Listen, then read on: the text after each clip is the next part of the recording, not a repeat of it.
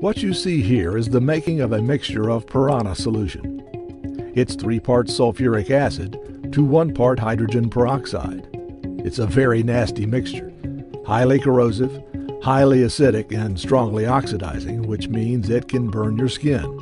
It can burn significantly in under tissues as well, but it's used as a common laboratory solvent. When you pour this onto the Westech Shield CXP fabric, it resists penetration by this mixture. When you pour this mixture on a fabric typically used in lab coats today, it eats right through, exposing the wearer to potentially severe injury.